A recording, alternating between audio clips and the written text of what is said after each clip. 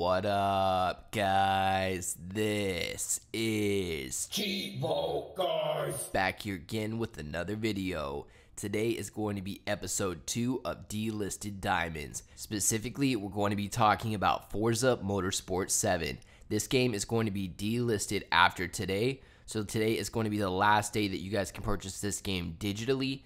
However, this game does have a physical copy, so after today, this will just be one of those delisted diamonds where the only way to play it will be to purchase a physical copy of the game. But again, if you want to purchase it digitally, today is the last day that you could do so. They actually announced this delisting a couple weeks ago before I started the Delisted Diamond series, and they've had the game on sale ever since. But yeah, if you want to pick it up digitally before it's delisted, it's only $9.99, and I'll have a link down in the description below. Aside from that, let's go ahead and talk achievements because this game does have some online achievements. A matter of fact, 13 of the achievements are related to being online, and the servers are not going to shut down when this game is delisted. However, the game before this, Forza Motorsport 6, actually has 3 unobtainable achievements that are all related to playing online, specifically in league events. The good thing is that Forza Motorsport 7 doesn't have any of these league event achievements, so it's looking like there won't be any unobtainables after it's delisted. The only chance that there would be is if they took the store down where you can upload your custom tune or designs, because we do have achievements related to uploading custom tunes and designs. A matter of fact, 4 of them are related to doing so. For uploading your first tune as well as design, not only that, but getting 50,000 credits from those tunes and designs in the online marketplace, basically for people downloading and using your tune and designs. But yeah, in terms of achievements, it's not looking like there's going to be any unobtainables after the delisting.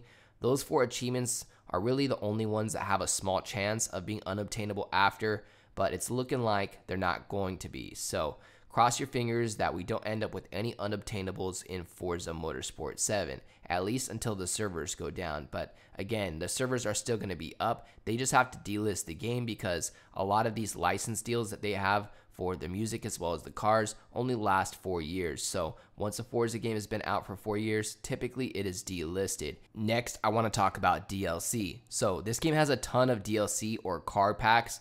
Luckily, this game didn't get any additional achievements related to the DLC, so even though the DLC won't be available after today, luckily there's no achievements related to the DLC, so you'll still be able to get the full 1000G and still have the full 100% in the game, because this is one of those rare Forza games where they didn't add any achievements.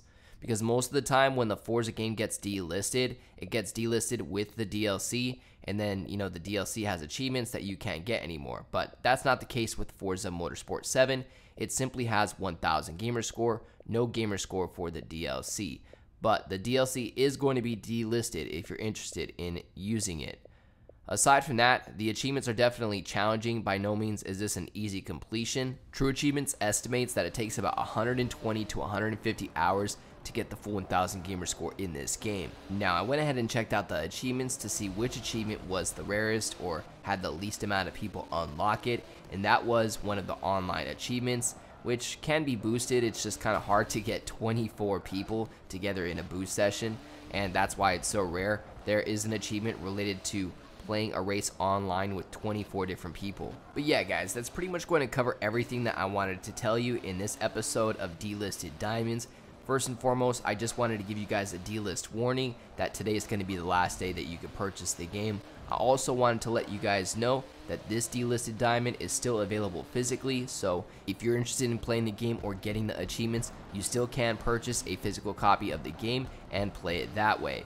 Aside from that, I wanted to go over the achievements and potentially the unobtainables after the delisting, which we did. And then finally, I wanted to talk about the DLC as well as achievements related to the DLC, which luckily there are none, so we're not going to end up in a situation where we can't get any DLC related achievements because again, there's only that 1000 gamer score.